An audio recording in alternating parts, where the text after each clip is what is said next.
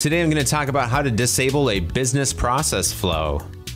As you can see in Dynamics 365, I have opened a test opportunity here, and you will see this flow here, which is called business process flow. Some customers have asked me how to disable this flow. To hide it, even if you disable the process flow itself, it will not hide for your old records that you have.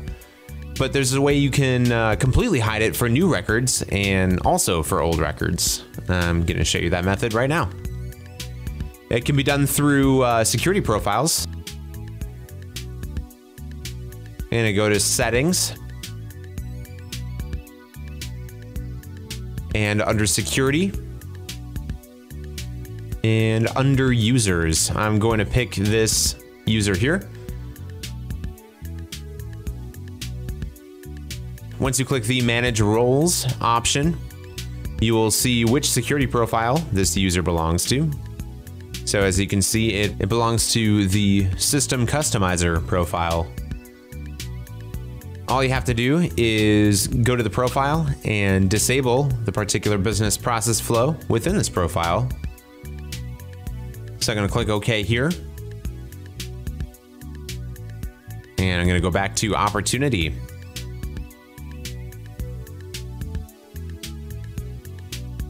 As you can see, this name is under the business process flow name.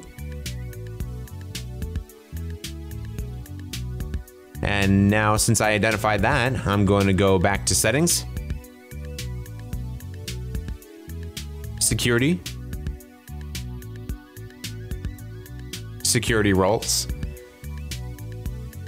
and then you'll see System Customizer profile.